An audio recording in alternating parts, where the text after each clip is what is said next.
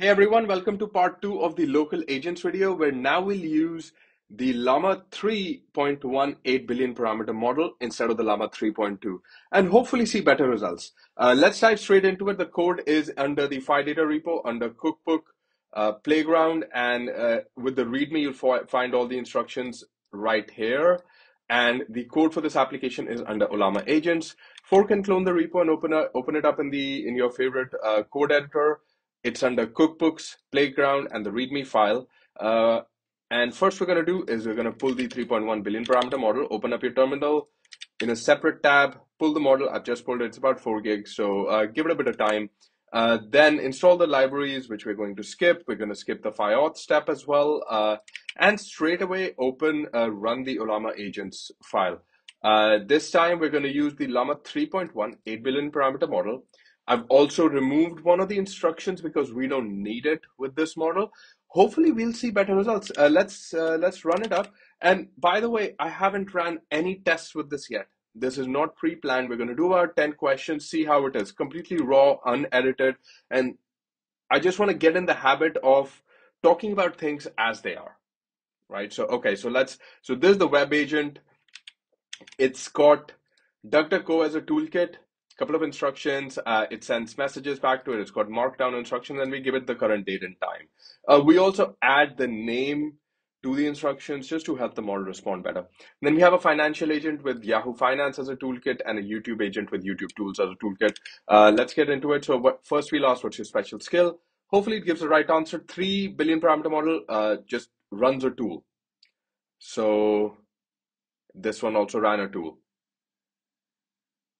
Okay, not what I'm looking for, but that's okay. Tell me about yourself. It's going into some sort of chain of thought, maybe because we've asked if you need to search the web, break down the user's request. So again, when you ask conversational questions, not really the best. Maybe we need to prompt the agents better. But let's ask, tell me about the US elections, and let's see what it does.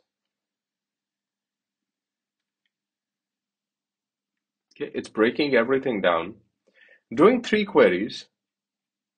I think the 70 billion parameter of the 4 or 5 billion would actually work really, really well. I'm excited to try out the new NVIDIA model as well. Okay, not bad. Let's go to the finance agent and we'll ask, compare Tesla to NVIDIA for me. I just want to see what happens.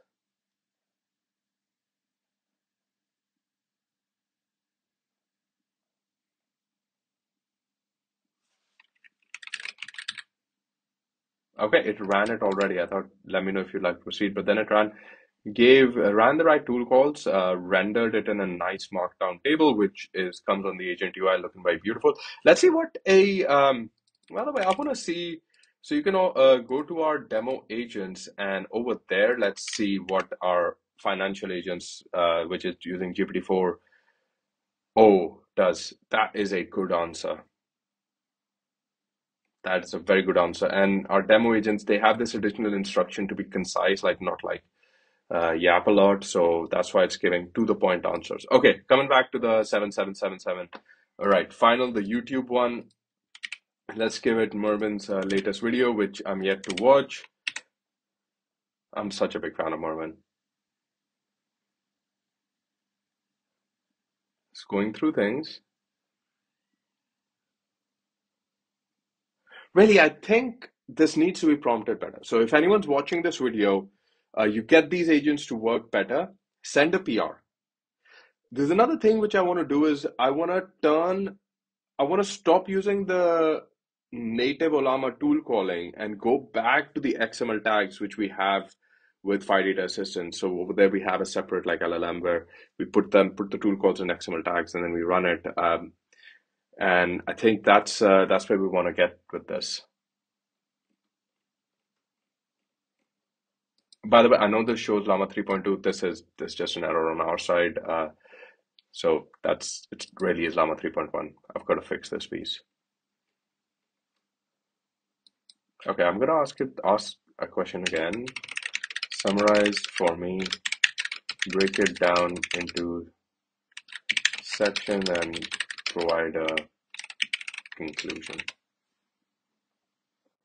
Maybe we could open up this input, like, go vertically as well. Okay.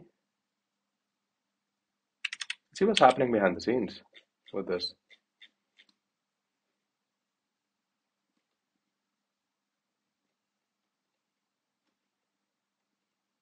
Random function, not bad. See, it calls these random functions null null.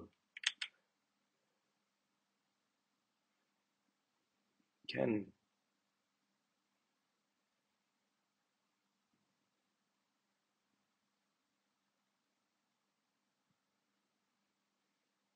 not bad at all. Listen, instead of using like a completely autonomous agent like we are trying to build here, if we took the captions, then gave it to the model, told it to summarize, like we used to do previously with a lot of our demos, where we built deterministic workflows, where we got the video first, then kind of asked the model to generate sections of it, then a full summary. I think this would work pretty well.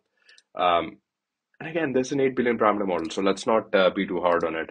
Okay, get me stock prices for NVIDIA, Meta, and Tesla. 3 good tool calls. Let's see what happens. Easy tool calls, one round. Okay, that's actually nice. Come on, I know it's not like the toughest question we posed to it, but it gave a nicely formatted markdown answer. Things look bright in a year or two with these things. All right.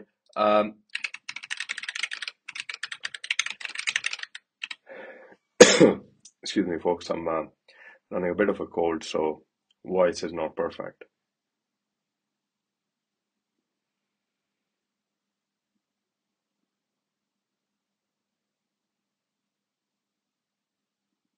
Nah, I don't think I'd really want to use this model with anything. But I also feel that someone could do a better job at prompting them. We've been very lenient with our prompting on this because I'm looking at it like, if I just went to a demo agent, which is GPT-4 Turbo, and I asked, tell me about the US elections, let's see what kind of results that agent gives.